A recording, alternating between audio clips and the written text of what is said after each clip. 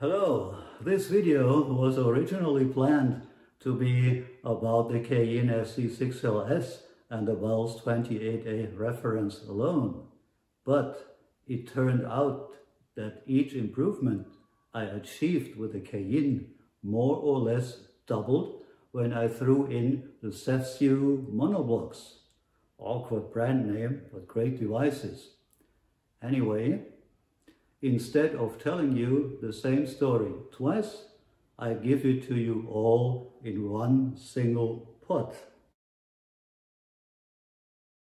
As the SC-6LS is only 11 inches wide, it looks like a toy in comparison with the 17-inch front plate of the bells, but it puts 4 kilograms more on the scale, which is due to the humongous power transformer and the choke coil. The preamp sports 4 JJ12AU7 and 2 RCA22DE rectifier tubes. When you press the power button, a red LED will light up, and the tiny white line, which normally indicates the position of the volume level knob, will be blinking for 30 seconds to show that the tubes are being warmed up and the device is in mute state. When you press the mute button later, you will get the same warning. Unfortunately, you cannot mute the device on the front panel. On the back panel, you can connect 4 different sources with RCA cables, but forget about XLR. Very disappointing when you have a Cayin phone stage with XLR outlets. The only luxury, bi-amping is possible because there are 2 pairs of terminals.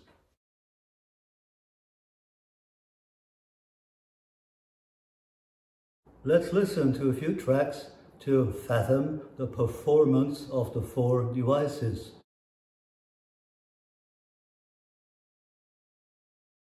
When I listen to this track over the solid-state combination, it sounds perfect, but it does not infuse a lot of emotion, while the Tube Alliance creates much more of a live experience.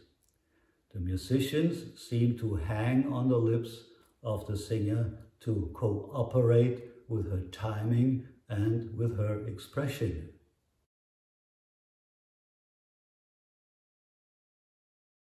With the 2 bells devices, this track has a touch of karaoke atmosphere. The space of the singer is not quite identical with the space of the orchestra. Even the saxophone seems to be inserted afterwards. The tube team provides a genuine position for the singer and also for the saxophone. The recording does not sound like the product of the mixing console, although this may certainly be the case.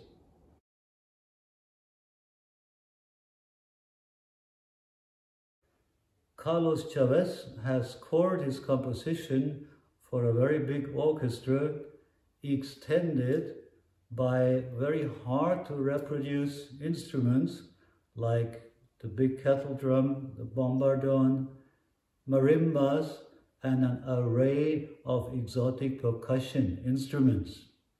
The Cayin SEVGZEU group was very successful at reproducing this wide range of very dynamic, sometimes even explosive sounds. When you shake a tin of marbles, you will certainly create a lot of noise. But when you light a bunch of Chinese firecrackers, this will really assault your eardrums. And you cannot ignore that sound anymore. You have to listen to the very end. Intense music should mesmerize us in a similar way, and that's exactly what the Cayin and the SEVGZEUs can do.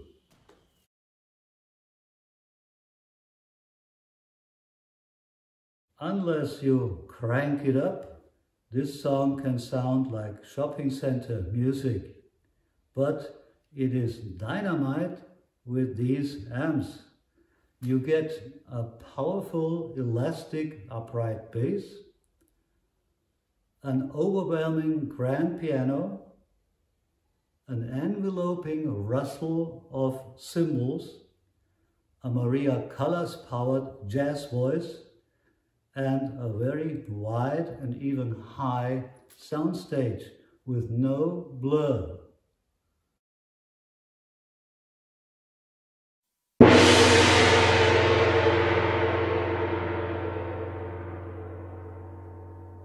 Can an integrated amp like the Unison Triode 25 beat this tube gene? Regarding clarity, transparency, and resolution, yes. But the price you pay for that is a sometimes unnatural dryness and a lack of emotion. Crescendos remain nailed to the stage and do not move forward towards the listener. And one more aspect, the Unison is all about the treble, not enough bass. Talking about bass, nobody needs to be sad when he does not have a bi-amping setup, which is, of course, great for listening to coda drumming all night, but with normal quality recordings, you get a deep, tight, and elastic bass.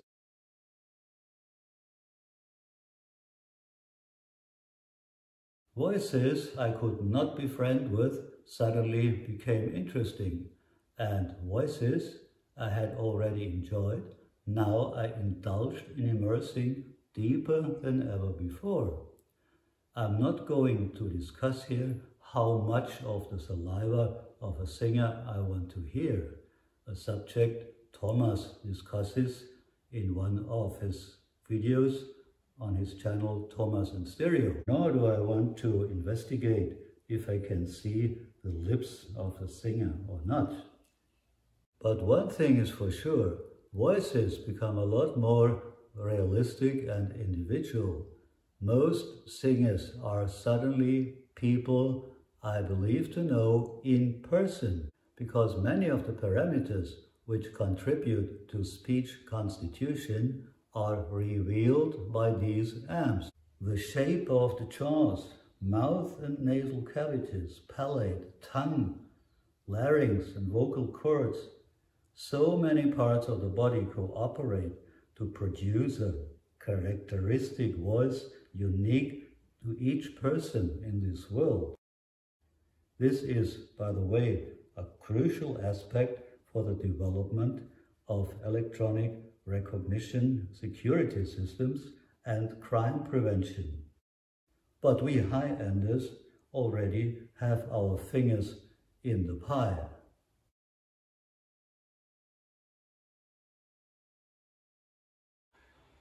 The Cayin SEVGZEU team will spoil your ears with a softer sound, but without sacrificing definition. There is more clarity, and the structures of orchestral complexity are carved out more carefully and more colorfully. The rule of the survival of the fittest does not apply here. Even conglomerates and mixed bags are X-rayed. Voices and instruments have their own three-dimensional aura. Spatial information is more authentic.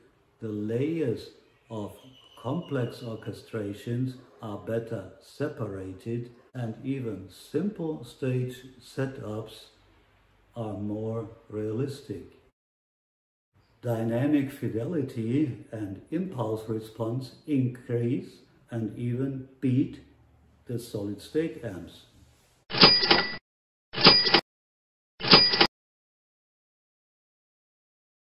Should you dream of a pair of Cayin 9084D Mark II monoblocks in a design that matches the preamp, you can order it online at hifiamplifiers.com for about $5,500 British pounds or euros, including shipping.